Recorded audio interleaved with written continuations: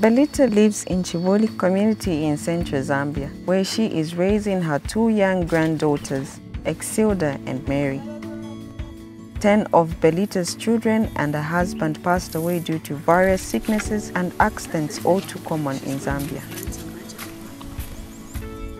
It was an impossible burden to work through the grief in her life, and soon Belita found herself sick and eventually in a crisis, spending days in bed and unable to move.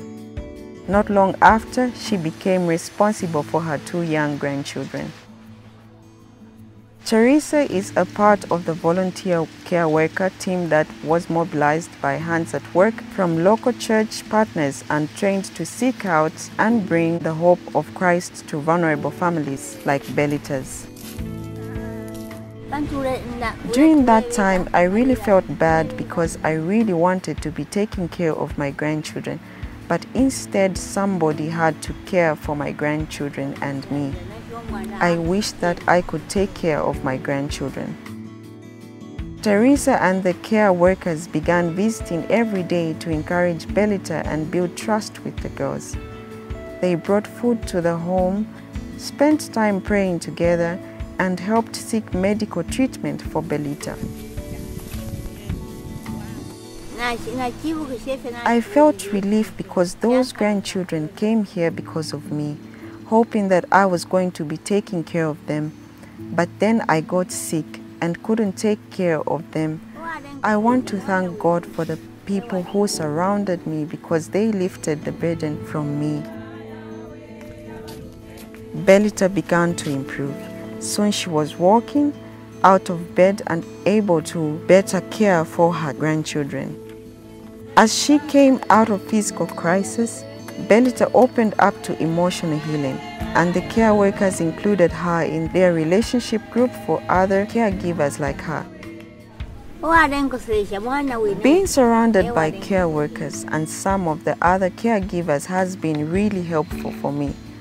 Not just to me, but even to my grandchildren.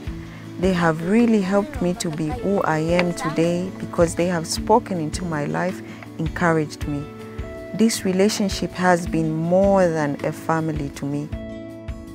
The family was healing, yet they remained dependent and vulnerable to the future challenges that they would certainly face. The family needed a way to secure more of their physical needs. She loves farming, but her age and health doesn't allow her to do much. But we want to thank God because though she struggles with finances and putting food on the table, she is hardworking. When she is feeling strong, she makes sure that she does something to provide for her family.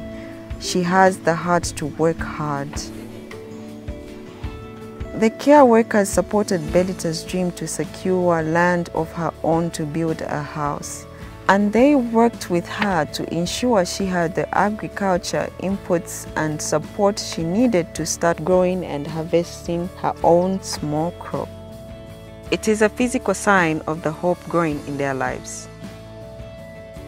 This has been a hard year for me and for everyone. And yes, we gave a gift to Belita. But what is happening in her life is also a gift to me. It has given me the gift of hope because her life shows me that God is still working. Even in the storms of our lives, He has not forgotten us. He is still with us.